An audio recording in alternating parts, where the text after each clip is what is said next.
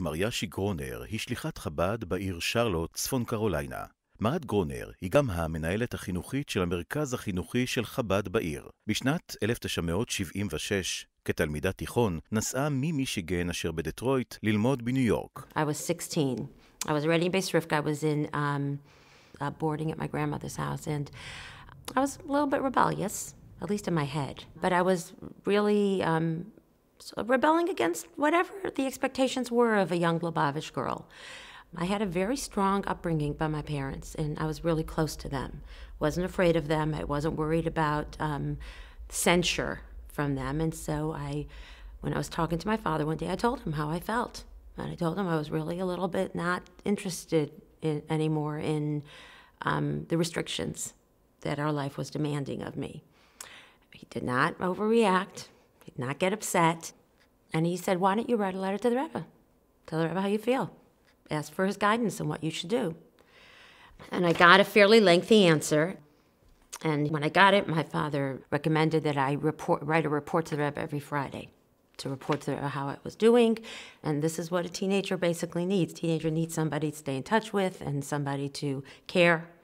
And pretty much for at least 3 or 4 reports, I got an answer every single time that I sent something in. Then after a while, the Rebbe weaned me off of that. But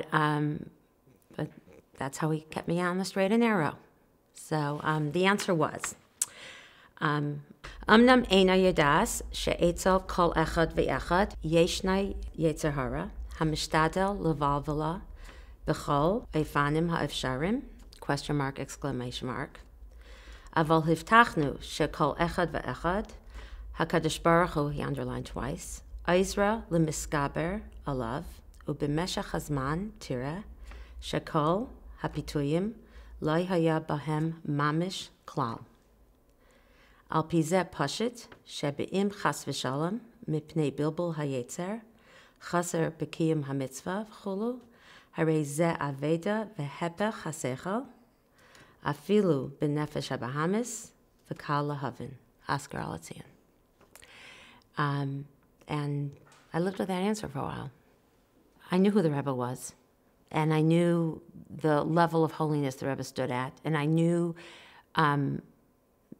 that I was just a little compared to what the Rebbe's responsibilities were and the amount of people that the Rebbe took care of. And the fact that he even cared enough to read my letter, that he wrote me such a thorough answer, blew my mind. I mean, that just took me a while to really just absorb and process. And just because of that, right there, I felt I owed him to really try to absorb that and see if that makes a difference to me. Just that, right there. He sent me a very loud message. He didn't tell me anything new, but we all know that when you hear it from the Rebbe in a sikha or in anything and you hear it again from his mouth, it takes root. So that's what it was.